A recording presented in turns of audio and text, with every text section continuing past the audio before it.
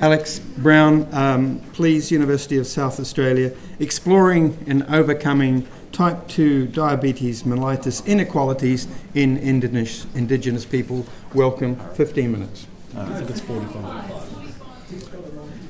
Oh my God. I could do it in 15, but you're just going to have to hold on to your pants. So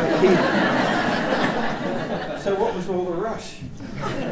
It was a very kind rush. Look, thank you very much, certainly to the organising committee for giving me a chance to speak today, but I'd like to probably more importantly acknowledge my Māori and Pacific Islander brothers and sisters in the audience and those who weren't able to make it. Kia ora. It's a great pleasure always to be here with you. It re-energises me and reminds me of how important it is for us to look after each other when fighting all of the crap that we fight day in, day out in our lives. I also have a couple of disclosures to declare before kicking off my talk. Firstly, I'd like to apologise. I'll be the first and only Australian to go on the record to say sorry about the cricket and the behaviour of the Australian team in 2015. I thought it was deplorable, and as a long-standing member of the Cricket Tragic Clubs of Australia, I was appalled. I was very happy that we smashed you. I was very, very unhappy in the way that we did it, but in some sort of karmic approach to prospective suffering that we've had, we bring you the wallabies and have done so for the last decade. And I hope that makes up for it. And as an Indigenous person, I just can't hate the All Blacks, and it's largely because of all the brothers and sisters, well, all the brothers playing there. So I can't even hate the guys that smash us consistently. All right, let's go. Why we're interested in Indigenous inequalities was largely because we have a moral, an ethical and a scientific responsibility to care for those most vulnerable in our community. In Australia, as many of you would know, it's Indigenous Australians that fare worst on pretty much every marker than you care to imagine measuring. This is a pretty simple slide. Many of you who have heard me talk before will have seen this slide before. I haven't updated it, I haven't changed it, largely because the data has changed very little in the last 15 years. If we look at the age of death of Aboriginal and Torres Strait Islander Australians, it is a massive bulge that occurs at middle ages. This period between the ages of, say, 25 and 55 is the peak age of mortality for Aboriginal and Torres Strait Islander Australians. This is markedly different to the age of death profile that we see for non-Indigenous Australians who are fortunate enough to live very long lives and predominantly healthy lives. That is clearly not the case for our communities. And if you cut away what drives this high mortality burden at middle ages, it's really chronic diseases that accounts for all of the action. If you slice away the life expectancy differentials, which are significant between our communities and those of mainstream Australia, you'll see the chronic disease looms large as the primary driver of life expectancy inequalities. In fact, it accounts for something like 80% of the difference in life expectancy trajectories for our communities. And the single largest contributor to that is cardiovascular disease, accounts for a third of the life expectancy gap by itself, and that's why most of our work is focused on cardiovascular inequalities in our community. And so when people ask, why are you interested in chronic disease? It's because if we want to get on top of inequalities, life expectancy differences is a pretty important point to start with. And what are we facing in Australia? This is departmental data in and of itself, and they're usually very reticent to provide this sort of information in public fora in Australia, largely because Australians are very bad at having hard conversations. It looks like the gap between Indigenous and non-Indigenous Australians in terms of chronic disease mortality is expected to widen over time. And this is completely intolerable. What do we know about diabetes in our communities? Well, quite a lot in terms of prevalence, but not a lot in terms of what in God's name we're going to do about it. And we'll try and touch on a couple of those pathways in the minutes ahead. We know we suffer from significantly elevated rates of diabetes in our communities. 98% of the diabetes we see in Aboriginal and Torres Strait Islander people is type 2. We are now starting to see extremely high rates in youth and adolescents.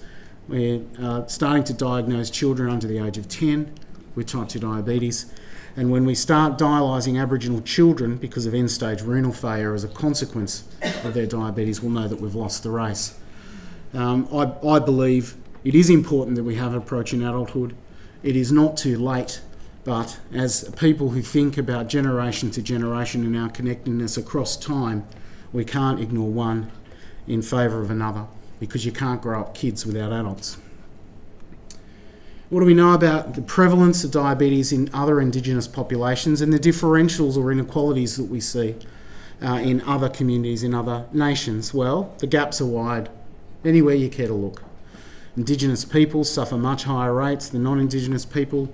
There is an element of eye of faith to this slide. This is really a descriptive sort of touchstone rather than looking at the prevalence figures themselves, but it would suggest that there are enormous differences that do exist in every population that has a large mainstream population who has dominated Indigenous minorities. What we do see is not just the differences in prevalence, we see differences in mortality burden. You can see here in Australia and also in New Zealand, despite the fact that we may have slightly smaller differences in prevalence rates to mainstream populations, where mortality burden bites hardest is in our two nations. And the difference in mortality between our people, Indigenous peoples, and the rest of mainstream populations is the most hardest felt in our communities here.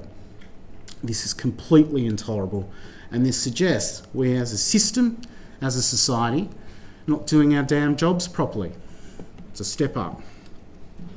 What do we know about the burden in our communities? It's enormous. Whether you look at the risk factors that we carry, or whether you look at the burden of disease as measured. This is work in Central Australia, Alice Springs, where I was based for 14 years. We had a prevalence survey looking at the cross-sectional burden of risk factors and disease in our communities, and it was enormous. This is for Aboriginal men. You can see here, over the age of 65, 100% of the men that we saw, whether they were on treatment or not, were still hypertensive. We had extremely high rates of diabetes. Up to 50% of the community over the age of 50 had type 2 diabetes.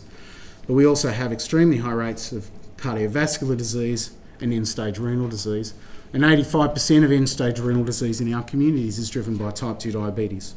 So not only do we have a high prevalence of disease, we seem to suffer the consequences much harder than any other population group in our country, and I think this accounts for the wide disparity in mortality we see from diabetes. We also know that there is differential patterning in the burden of disease across communities. We know that not all communities are the same, that heterogeneity is the rule rather than the exception when it comes to a whole range of features of communities, features of disease, patterns, phenotypes, outcomes. So there are differences. It's easy to throw every Aboriginal and Torres Strait Islander community in a box, which Australian policy does all the time, say they're all bad, they're all screwed, they're all sick, we don't know what to do about it, catch you later.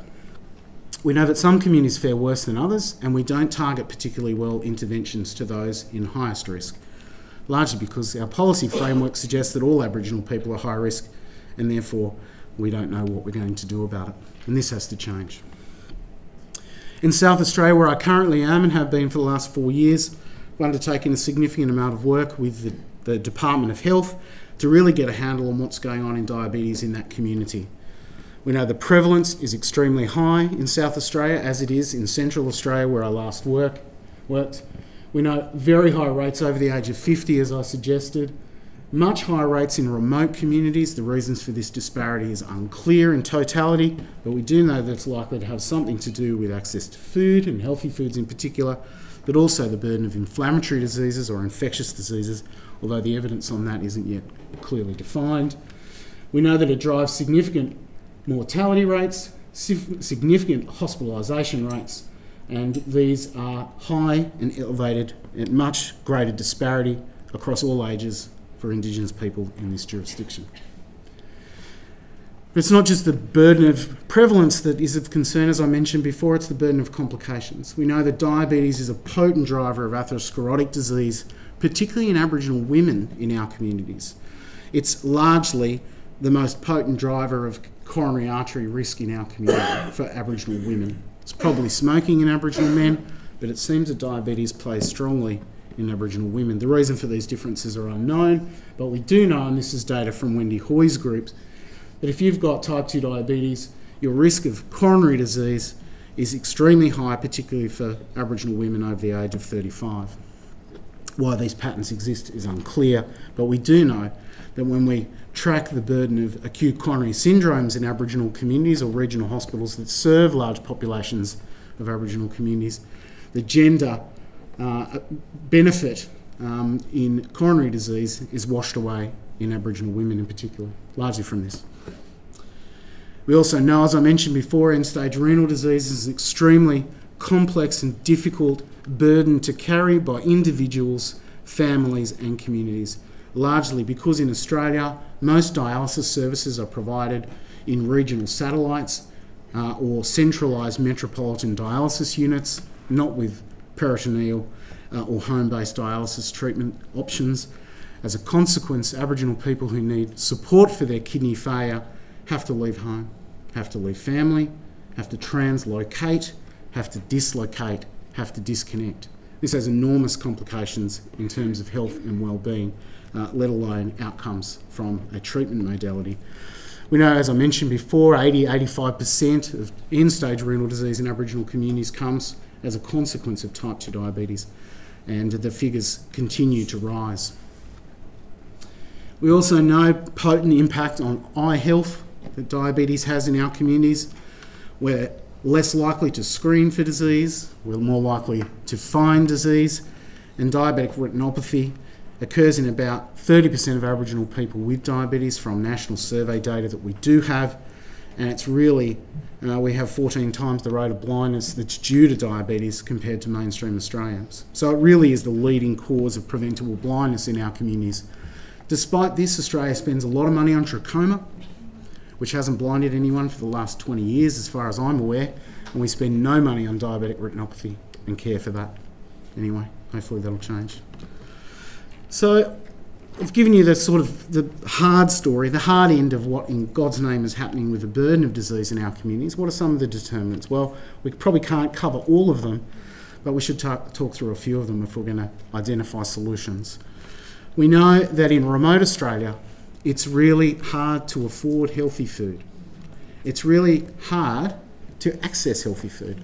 And these are the communities with double the burden of disease and a quarter of the relative household income, and they pay 4 times as much for the food that we demand that they take as medical practitioners to reduce their risk of complications from diabetes or from developing diabetes. So they're basically suffering a triple blow before we even get in the door. We ask them to eat healthy fruit and vegetables. We know that it costs an enormous amount, and most people, if you'd look at a standard healthy food basket for an average family in a remote community, the entire household income would be spent within 4 days of a fortnight pay cycle on that healthy food basket. We expect people to eat if they can't afford it. If you look here, this is data tracking over time. The places where food is most expensive are in the places that can least afford it. But this is the face of inequality and disadvantage across the globe. Those who have the least resourcing to respond are always bashed with the most difficult of circumstances. And what do we know about people's purchasing choices when they have money or when they don't have money? If you look at some data from Julie Brimblecombe and Kieran O'Day and colleagues from the Northern Territory, they looked at store data purchase, and what they found is people bought things that had the highest bang for the least buck. When you live in poverty, you know that you have to make that dollar go as far as you can. If you know that you're not going to eat for 3 days, you're going to eat a pie, because a pie will last you for 24 hours. It will fill that hole in your hunger for that period of time. So when we ask why do Aboriginal and Torres Strait Islander people, particularly in remote communities, eat the wrong food, it's because one, they can't afford to eat the food that we demand of them, and secondarily, you're going to get the most bang for buying the crap food with the highest energy for the least amount of money. And you can see here that's exactly where people spend most of their cash. We also need to talk about context. Now, people often say to me in Australia, why are you talking about colonisation? This is now the year 2016, 17.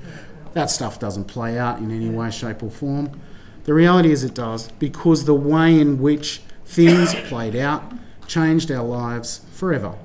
It changed our society forever, it changed the way we operated forever, and it took away any sense of us controlling our destiny from us, which was always what we had.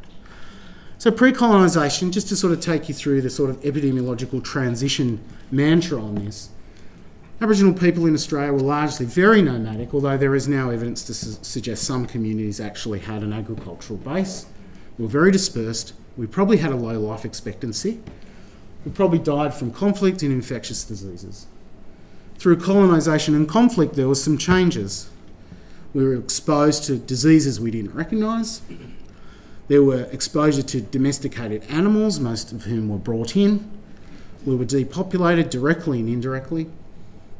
We were dispossessed of land, and the currency of the day in New South Wales, particularly the first colony, was one of alcohol, or rum.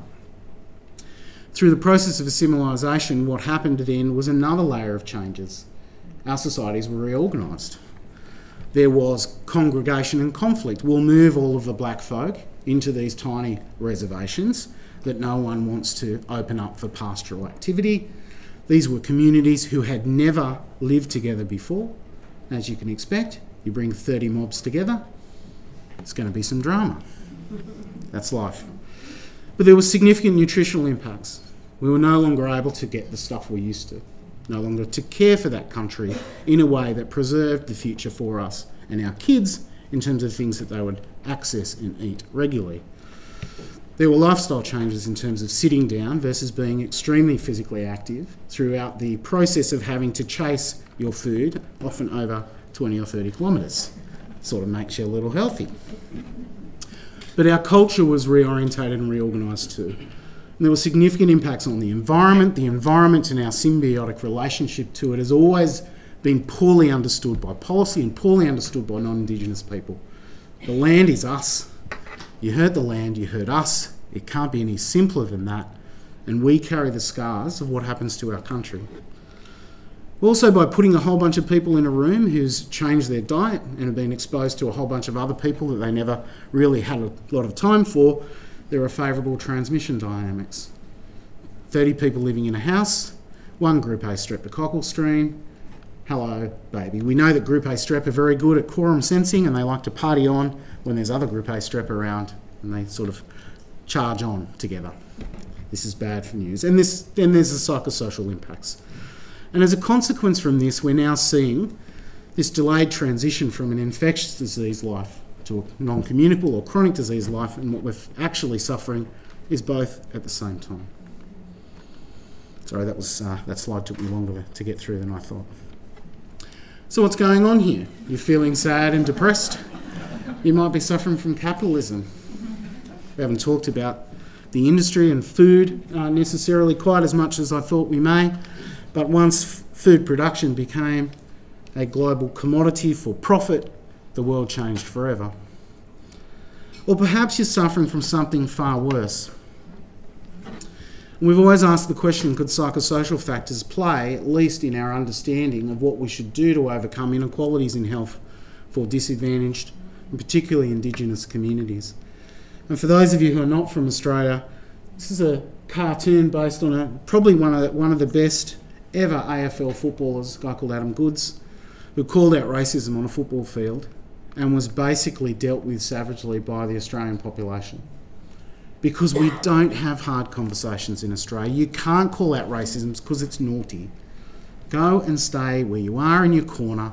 You're not welcome to talk about the things that matter most. And it was appalling the way in which the community came out in support of racism against a great Australian who had won 2 years before that the Australian of the Year. So what do we know about stress and worry in our communities? Well, don't have to tell Māori or Pacific people in this room about how stressful our lives are as Indigenous peoples. But often we spend a lot of time trying to inform non-Indigenous peoples about the reality of the stress and worry that we face on a daily basis. This is just a window into the lives of Aboriginal men in Central Australia. We ask them, do you get a good night's sleep? 30% of men never get a good night's sleep that we spoke to. Something very simple and very basic. Do you get support when you need it most, when you're in trouble? 30% of men said no, they never get support when they need it most. This was at a time when people were saying there was no such thing as racism in Central Australia, in Alice Springs where I was working, and that people who talked about racism were talking down the town. We asked Aboriginal men, did they experience racism? 30% of men said they experienced it every single day of their lives. What's the impact on this? Immeasurable.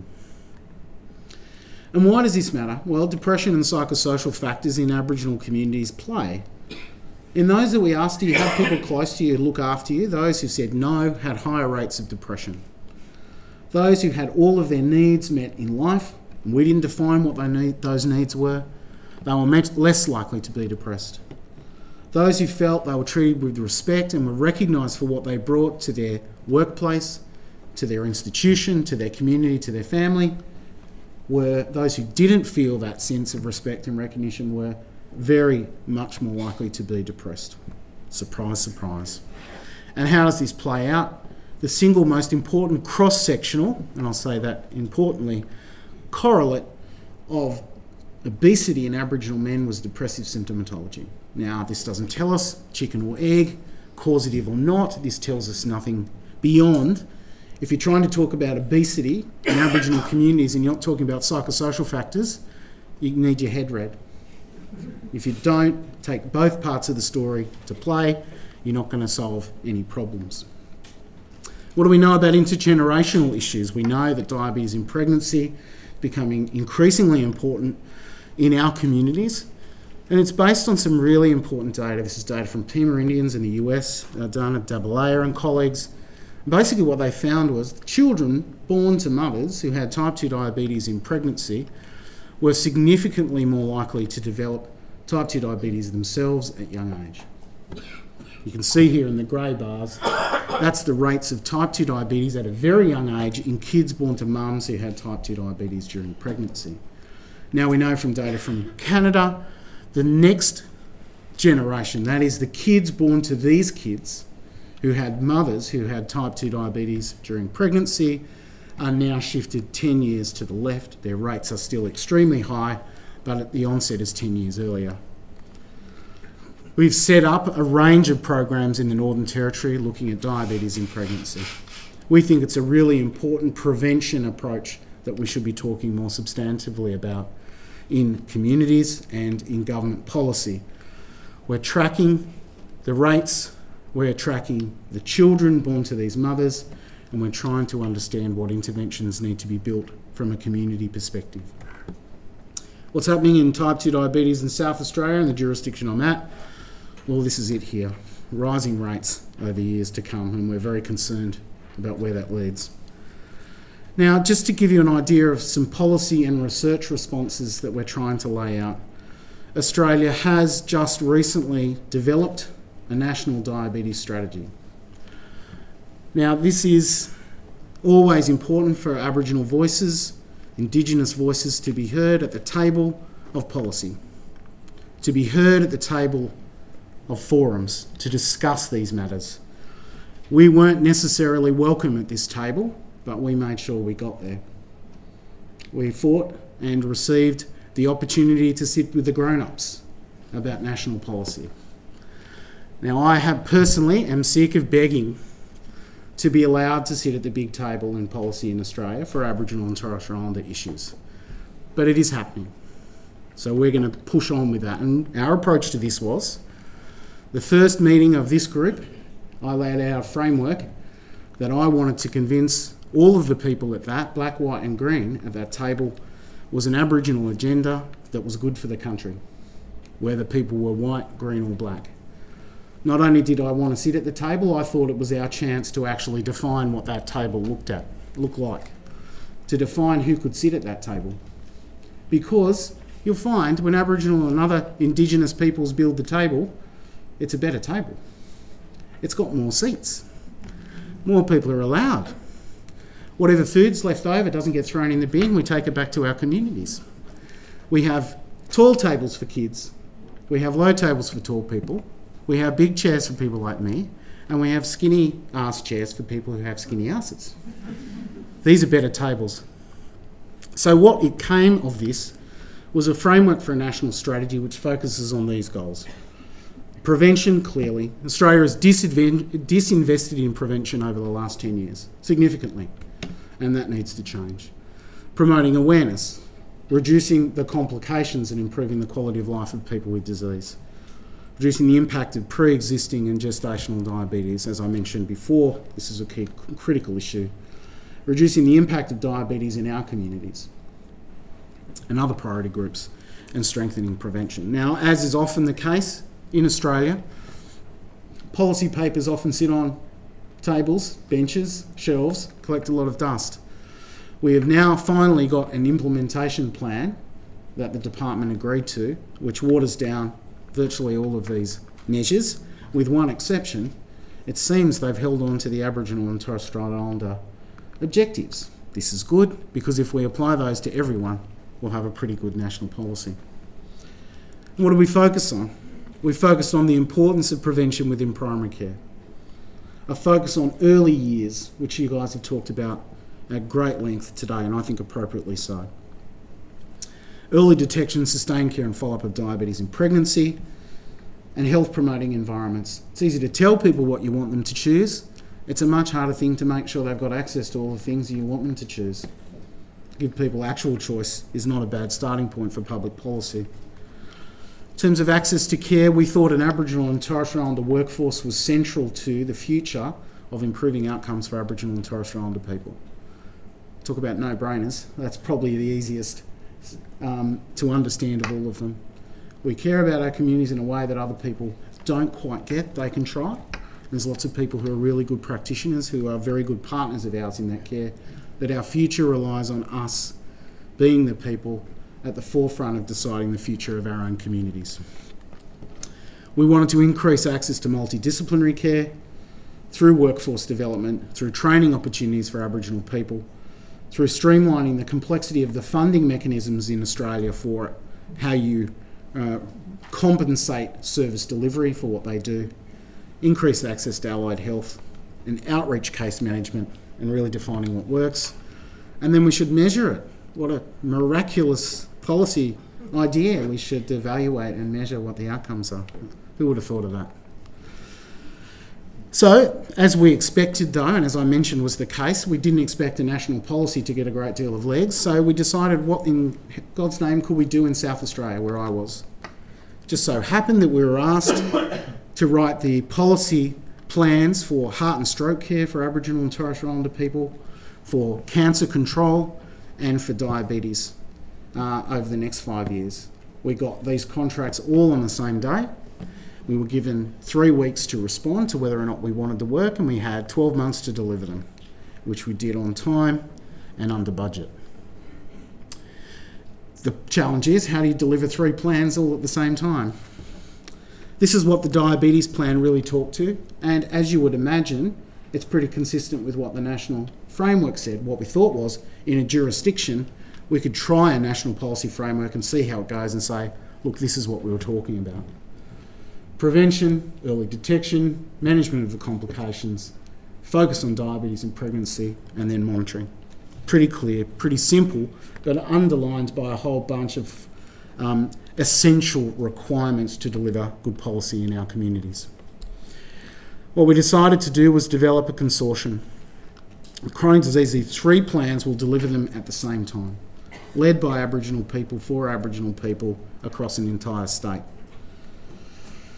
We had a focus on what the plans brought out. They had priorities in each of those areas, but what we tried to do is tie in policy, people, and service delivery people into the things that matter across each of these 3 plans.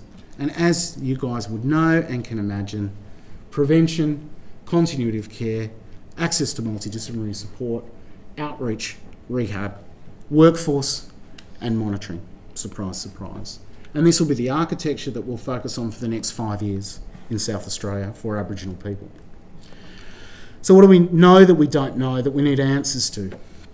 We don't really know what the true drivers of risk of diabetes are in our community. We know that there's lots of things that are likely contributors, but that doesn't necessarily identify for us the key intervention points that are going to make a difference. We know the way in which non-Indigenous people and Western biomedical science understands complexity is not necessarily adequate to understand what we know as Indigenous peoples about our context and about our diseases and about our wellness. And we need to reaffirm the importance of understanding what Indigenous peoples know, because that will provide a better future for all. We don't really understand the determinants of early onset. We need to understand that better. We don't understand why heterogeneity exists in outcomes, in burden, across communities, but understanding that, and importantly, understanding why some people in our community don't ever suffer from type 2 diabetes is a really important question for us. What is it that they have for all of us to understand better?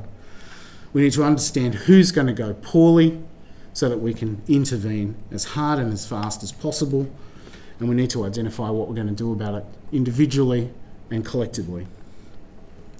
One of the bits of work we're keen to progress is a large study of type 2 diabetes in Aboriginal and Torres Strait Islander people, largely Aboriginal people in South Australia. We're going to identify, screen and track 4,000 Aboriginal people over the next 20 years. We're going to see them at baseline, a whole range of phenotyping, assessment of markers in blood, genetic work, epigenetic work to understand what clues we can identify to target better interventions to reduce complications in our community.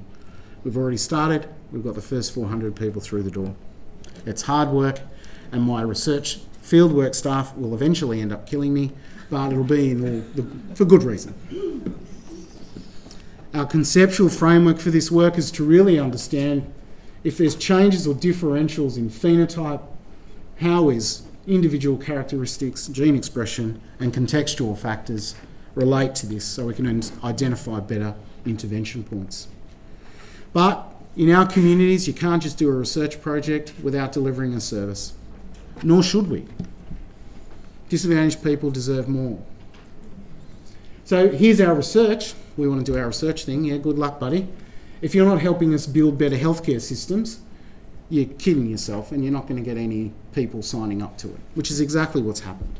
So we're trying to develop the policy framework around which our interventions and our work in the research space can change policy and practice day to day.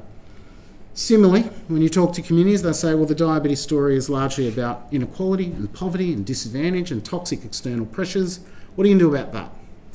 So we've just received money from a trust fund to identify social needs in every patient who comes through the door for our research project and support them to access through hardcore advocacy, access to Aboriginal specific programs to support their social needs.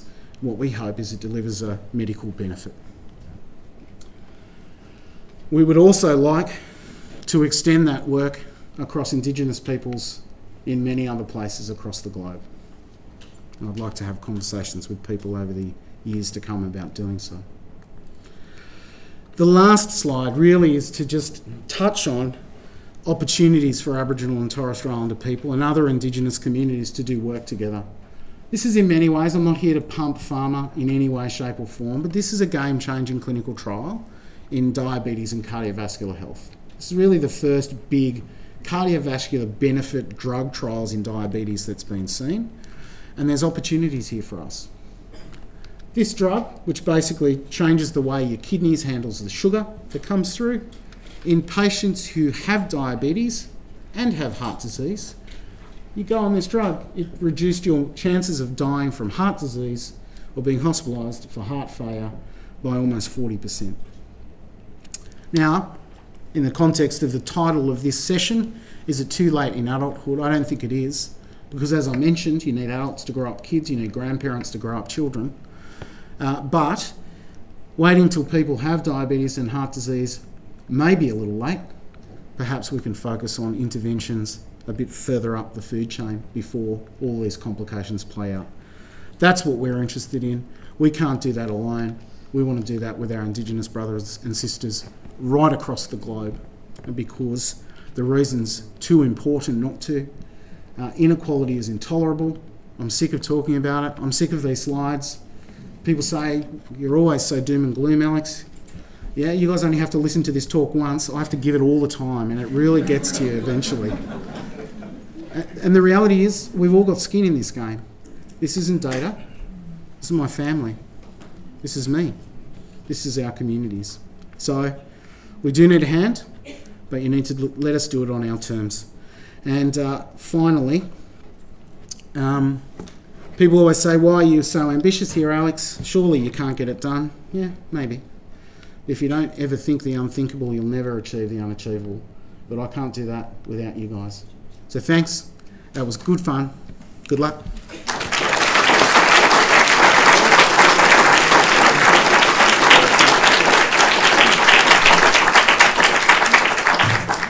Thank you very much, Alex. Quite a memorable and a moving presentation, so I appreciate that. We have actually almost 10 minutes for questions, so you'll be happy to answer, of course. Please, from the floor. Please. Hello. Thank you, Alex. That was a really good presentation, although gloom, yes, but I was really struck by the slide of the socio-economic effect on buying people's food, like their food choices and the amount of energy that came from different foods. And it reminded me that the pre-colonial diet of Indigenous Australian peoples was very high in animal protein, very low in starch and sugar, no added fats, no added sugars, of course, and they're having a few short, small studies where returning people to their traditional diets reverses diabetes. So with that in mind, is it appropriate that Indigenous people in Australia or perhaps other places are given the same general dietary advice as the rest of the population? Just a minute. Do I need to repeat that question, or did you hear that? I was told by the directors of... Sorry? I think there's a webinar or something like that. Yeah, please repeat. I think, Alex, the question was, and you might repeat my repetition of the question, was putting aside the preamble, is it appropriate to give same advice to Indigenous, non-Indigenous people, something like that? Yep. Thank you. Look, I mean, unfortunately, you're asking the wrong person this question. I mean, Kieran O'Day is clearly the person who would answer this better than I. The reality is we probably don't know the answer to that. We do know that dietary changes have wrought significant impacts on our communities. We do know that reversion, which was the work that Kieran O'Day did, reversion for Indigenous people back to country and back to their traditional diet was associated with a great deal of positive cardiometabolic changes, which for anyone who understands our communities will go, yeah, of course. It was an expected outcome. The challenge is, how do you then modify that to a population health intervention of substance? Now, dietary guidelines may be one of the tools in that, but we simply don't know whether or not the dietary advice we give to mainstream communities is the same advice we should give to any ethnic minority group who may have different needs, different histories of diets and what have you. I think from an outsider's perspective, I would say to the nutritional guidelines people of the world, please make it simple. It's really hard for us to communicate to our patients anything in a biomedical sphere, let alone, well, you could have this proportion of saturated fat and reduce your sugar content by about this much, and should make up no more than 10 to 50% depending on whose evidence you read. It's really hard for us to do our job as people on the ground. And I would just beg, I don't care if it doesn't exactly work for this ethnic group or that, but please, you guys, stop fighting about what the nutritional guidelines should be and give us some clarity so that we can help support our families and patients. The two bits of advice that we tend to give people is, if your grandma doesn't know what it is, don't eat it. If it's got more than 4 elements in it, don't buy it. And that's about as good as we can do. Thank you. Another question? Please. Hello, Alex. Louise Bowell from the University of Sydney. Thank you so much. I was wondering if you could talk about a couple of things. I was wondering if you could talk about physical activity and the options that how that might play within the Indigenous community in Australia. Sorry for the pun. And the second one was to talk about urban Aboriginal communities, which actually make up the largest number of Aboriginal people in Australia, and what the strategies or issues there might be. Two questions. One was about physical activity and urban Indigenous people in Australia, the largest group apparently. Thank you, Louise. Look, what do we know about physical activity in Aboriginal people and Aboriginal communities? Well, not a great deal, but probably from national survey data or specific focus on these sorts of questions in Aboriginal and Torres Strait Islander communities is that it's not a great deal different. So it clearly wouldn't account for the massive differentials we see in burden of disease. So that's one part to it. In our experience, we have, and I think there was a number of conversations talking about adolescence and transitions today. The transition in adolescence for Aboriginal communities that I've worked in, and I'll speak largely to those, is even more complicated because part of the complexity is the role transition in adolescence for Indigenous kids. The transition to adulthood happens at a truncated scale, and it's involved with a range of cultural factors which play to define where people are in that transition. What we see is young men in particular, or young males, continue to be relatively physically active for significant periods of time, but young Aboriginal girls or women become much more sedentary much more earlier and disengage from the sporting environment, which is where most of the physical activity comes in Aboriginal communities. So we see a divergence between the sexes, and we see a more truncated transition role to adulthood, which is associated probably on many factors with some more sedentary lifestyle behaviours. In terms of the differences that exist in urban compared to remote Aboriginal and Torres Strait Islander communities, you're absolutely right. The vast majority of Aboriginal and Torres Strait Islander people live on the eastern seaboard of Australia in large metropolitan environments or large regional centres. They don't live in remote Australia.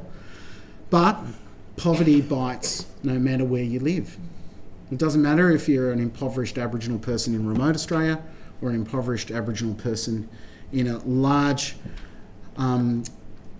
metropolitan environment. Living next to a hospital, you still may have trouble accessing care, right? Because the things that drive inequalities for marginalised people is part geographical, but very little of it in terms of the totality of that context. In terms of what interventions work in those places, well, price still plays. Poverty still plays in terms of what people can afford to purchase. And we've let most of our communities down in terms of the way in which we give them those information on which to make choices and then choices that they can choose. So even though some of the context is different, the challenges are similar. It's a very poor answer to a very important question. We started a few minutes late, so I'll just take one more pressing question. Wayne? Alex, a wonderful presentation. I heard you speak last year, and the data was harrowing then, and it's as harrowing today as it was then. Now, you clustered rural and urban and remote together, but are there lessons to be learned if you unbundle rural and remote? Because my suspicion is that rural and remote Northern Territory may be different to Western Australia or South Australia. So yep. Are there differences, and are those informative in terms of NCD outcomes? Yeah, so the question was, are there differences, geographical differentiators between regional, remote, metropolitan communities in terms of diabetes prevalence? Well, NCDs. In non-communicable diseases, and what lessons there are for us. Is that a reasonable summation? Yeah. So if we look at psychosocial factors, we know that psychosocial factors like stress, grief and loss and racism exposure, suicidal ideation, depressive rates are much higher in metropolitan circumstances. So what we see in mortality differences is there's actually higher mortality for Aboriginal people in metropolitan living. So we think that all the bad stuff happens in remote Australia. The highest burden of mortality for Aboriginal people in Australia is largely in these large regional centres or in metro. And they seem to die more likely from a cardiovascular profile. They carry what looks like an atherogenic risk factor background. That's how it looks. But it's always been considered some sort of unusual paradox. When you look at renal disease and diabetes, much higher rates in remote Australia, and that's why I touched on maybe this is in terms of nutritional access or maybe it's the inflammation story. We simply don't know.